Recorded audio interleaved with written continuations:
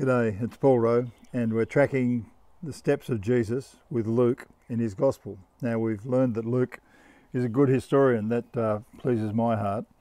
And in chapter 2, where we pick up the story of Jesus and Mary and Joseph, he gives us a reference point there. Caesar over in Rome, 2,000 kilometres away, calls a census, which means he's going to number all the people in his empire. Why? Well, it's a taxation question, really. It's a power trip. He needs to know how many people he's got so he can tax them. And why does he want to tax them? Well, he's got a whole empire to look after. The famous Roman roads are being built everywhere, aqueducts, cities, and so on. So it's really the iron fist of Rome controlling everybody in the empire, telling them, you go down to your home city and get registered so we can tax you more effectively. Well, that was Caesar's take on it, but there was another plan afoot. He didn't realise that young couple were tracking all the way down 120 kilometres, probably on a donkey, for a pregnant girl. They were just a young couple. They were nothing. They were just another number in the empire. But in another scheme, there was a greater plan afoot than Caesar even could begin to imagine. A new kingdom was going to be established that would overarch all the kingdoms of the world eventually, and Rome would soon be forgotten. Caesar would be just a bust in some temple somewhere. But this king was going to establish something quite extraordinary, this little baby that was going to be born. So it's not just Luke's idea. He tracks it to a particular place, to Bethlehem, and we know from the prophecies in the Old Testament, or the old Jewish part of the Bible, 700 years before, a prophet called Micah in Israel had said, you know, someone is going to come from the tribe of Judah who is going to fulfill all our dreams of somehow Israel being established and the Messiah, the great rescuer, coming. So this 700-year-old prophecy was this. Listen to it. But you, Bethlehem Ephratah, though you're only small amongst the clans of Judah, out of you will come for me one who will rule over Israel. And he goes on to say he's going to be the shepherd of the flock, and he's going to bring security, and his greatness will reach to the ends of the earth. Well, 2,000 years later, here we are. I'm in Dubbo, half a world away from the little town of Bethlehem. But in a month or two's time, we're going to be celebrating the birth of Jesus. Even the people who don't really believe in him, they're going to be somehow remembering the birth of this little baby. And that says something to me about the enormity of this story. It's bigger than Caesar could have imagined, bigger than Joseph and Mary probably even realised at the time. So we move on to verse 8, and or a little bit before that, verse 5. The baby's born, and it's in such poor circumstances. You know the story, I suppose, but there was no room when they got there because there's a flood of people going back there. All the beds were taken. They find a little stable, and there the baby is born. And it's amazing, isn't it, in that simple circumstance, that somebody who was going to, I think C.S. Lewis said, one time in a little stable, someone was born who was bigger than the whole universe. Well, there's a thought. And Mary must have been wondering, Joseph must have been wondering, after seeing angels and having all that given to them, here we are in a stable, and this baby's been born here in the straw, animals. It must have been, for them, just a staggering thing. But like most parents, Joseph must have had to act as midwife, I guess, unless there were some women around. Here's this child, and they both know that it's not been conceived normally. It's an extraordinary child. And William Blake, I remember, wrote a poem that says, my mother groaned, my father wept, and into the dangerous world I leapt.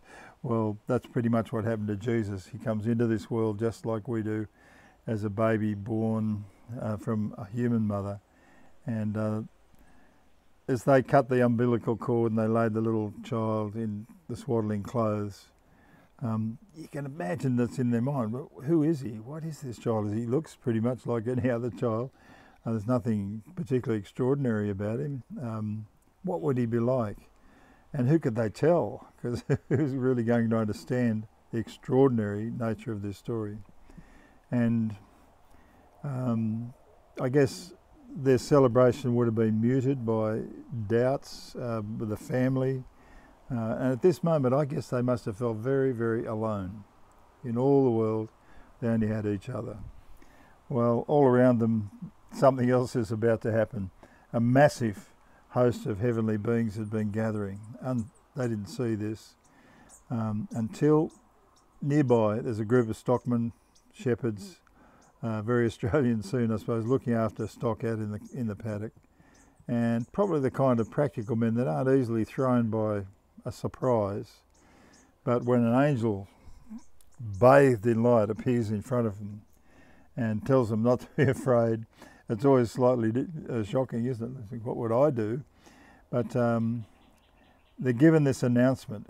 A group of working men are given this opportunity. Tradies, I suppose we'd call them almost, stockmen, unnamed men, we don't even know their names. But somehow God chose to signal this great event. Caesar's got his plans, God's got his plans, and his design is to reach into the world through the most ordinary, the most humble, the most unpretentious, that this good news of the kingdom of God was going to be carried by pretty ordinary people, all familiar with the practicalities of life. Joseph was a carpenter. Mary was a girl, probably just a normal peasant girl growing up in a village.